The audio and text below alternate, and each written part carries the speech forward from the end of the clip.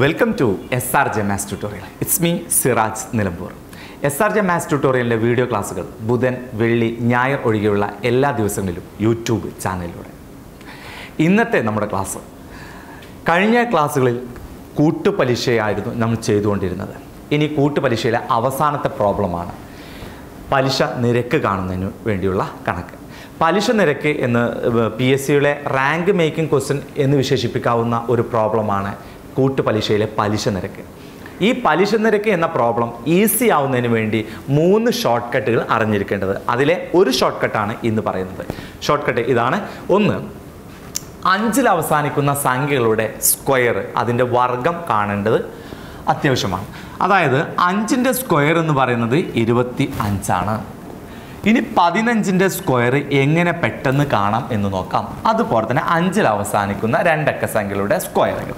25ൻ്റെ square, 35ൻ്റെ square, 45ൻ്റെ square, ഇങ്ങനെ 5 അവസാനിക്കുന്ന സംഖ്യകളുടെ സ്ക്വയർ പെട്ടെന്ന് കാണുന്നത് എങ്ങനെയാണെന്ന് നോക്കാം. ഇത് പഠിച്ചു കഴിഞ്ഞാൽ ആ പ്രോബ്ലം ചെയ്യാൻ വളരെ ഈസിയാണ്. നോക്കാം. 15ൻ്റെ സ്ക്വയർ. 15ൻ്റെ സ്ക്വയർ ഇവിടെ ആദ്യത്തെ സംഖ്യ 1 1 കഴിഞ്ഞാൽ തൊട്ടടുത്ത സംഖ്യ 2. അപ്പോൾ ഈ 1ഉം തൊട്ടടുത്ത സംഖ്യയായ 2ഉം ഗുണിക്കണം.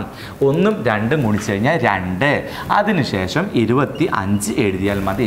5ൽ അവസാനിക്കുന്ന ഏതൊരു സംഖ്യയുടെയും സ്ക്വയർ അല്ലെങ്കിൽ അതിൻ്റെ വർഗം എപ്പോഴും 25ലായിരിക്കും അവസാനിക്കുന്നത്. അടുത്ത ചോദ്യം, 25ൻ്റെ സ്ക്വയർ. ഇവിടെ ആദ്യത്തെ സംഖ്യ 2 2 കഴിഞ്ഞാൽ തൊട്ടടുത്ത സംഖ്യ 3 2ഉം 3ഉം ഗുണിച്ചാൽ 6 അതിനുശേഷം 25 എഴുതി കഴിഞ്ഞാൽ 25ൻ്റെ സ്ക്വയർ ലഭിക്കും. 25ൻ്റെ സ്ക്വയർ 625. ഇനി 35ൻ്റെ സ്ക്വയർ കാണാൻ ആദ്യത്തെ സംഖ്യ 3 കഴിഞ്ഞാൽ തൊട്ടടുത്ത സംഖ്യ 4 3ഉം 4ഉം ഗുണിച്ചു കഴിഞ്ഞാൽ 12 അതിനുശേഷം 25 എഴുതി കഴിഞ്ഞാൽ 35ൻ്റെ സ്ക്വയർ ലഭിച്ചു. 1225. ഇതുപോലെ 45ൻ്റെ സ്ക്വയർ കാണാം. 45ൻ്റെ സ്ക്വയർ കാണാൻ ഇവിടെ ആദ്യത്തെ സംഖ്യ 4 കഴിഞ്ഞാൽ തൊട്ടടുത്ത സംഖ്യ 5 4ഉം 5ഉം ഗുണിച്ചാൽ 20 അതിനുശേഷം 25 എഴുതി കഴിഞ്ഞാൽ 45 സ്ക്വയർ കിട്ടും. ഓക്കെ, ഇങ്ങനെ പെട്ടെന്ന് നമുക്ക് പേൻ എടുക്കാതെ മനസ്സിൽ ചെയ്യാൻ പറ്റുകയാണെങ്കിൽ ആ പ്രോബ്ലം ചെയ്യാൻ വളരെ ഈസിയാണ്. നോക്കാം. 55ൻ്റെ സ്ക്വയർ എങ്ങനെ കാണാം?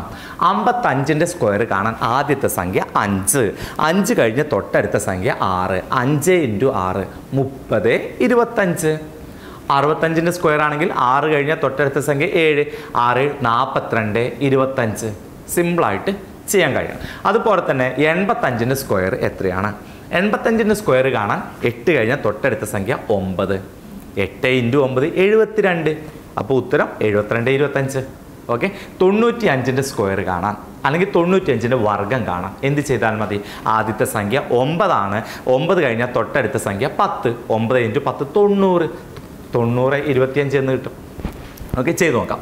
ഇവിടെ 55ൻ്റെ സ്ക്വയർ.